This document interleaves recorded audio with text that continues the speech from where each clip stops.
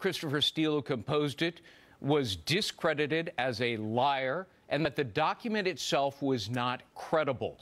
This is like a detective who frames a suspect and then appoints himself to investigate the suspect over the crime for which he's been framed. And not just appoints himself to be the person to prosecute the suspect, but gets the real prosecutor out of the way and says, oh, you're conflicted. I mean, and that's Jeff Sessions. Oh, absolutely. So whatever Robert Mueller comes up with should never be believed. It's like the exclusionary rule. Right. Tainted, illegally obtained evidence should be excluded. All right. And, you know, John Solomon, I mean, what Greg says is absolutely correct. And we've been saying this from the get-go. This is all fruit of the poisonous tree.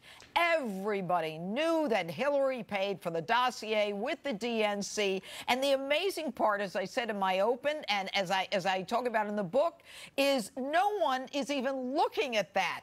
And that campaign contribution, and yet they're on to hookers, whores, and campaign contributions on the other side. I have talked to many professionals who worked in a different era of the FBI when these things didn't go on, and here's what they've told me.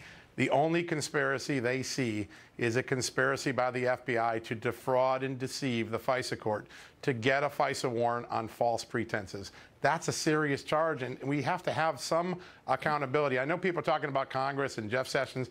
The president has another option. What about a blue ribbon commission? Why not bring Louis Freeh or someone back and get an oversight body that's above reproach, above politics, look at this and tell us what the FBI really did right and wrong here. I don't think we're going to get an answer until we get something more independent looking at this evidence. Well, do you agree with that, Greg? Yes, the FISA court was defrauded. Evidence was concealed. The judges were deceived. The Chief Justice of the U.S. Supreme Court, John Roberts, is in charge of the FISA court. He appointed all of the judges. He should direct Rosemary Collyer, the presiding judge, to hold a for-cause hearing and get to the bottom of this. Haul all of these people in front of them, the FBI, the Department of Justice, explain yourselves. And if she determines this was a fraud on the court, a criminal referral should be made to the Department of Justice. And you know what? I talk about this in Liars and Leakers. Why? Forget about John Roberts, which is a great concept, Supreme Court going after that judge. But why wouldn't the judge who signed the original warrant and 3 subsequent warrants hit the ceiling? They should be angry that they were deceived and defrauded. Unless they were part of the con. John Solomon, very quickly, I have 10 seconds left. Sure. Where are you going next?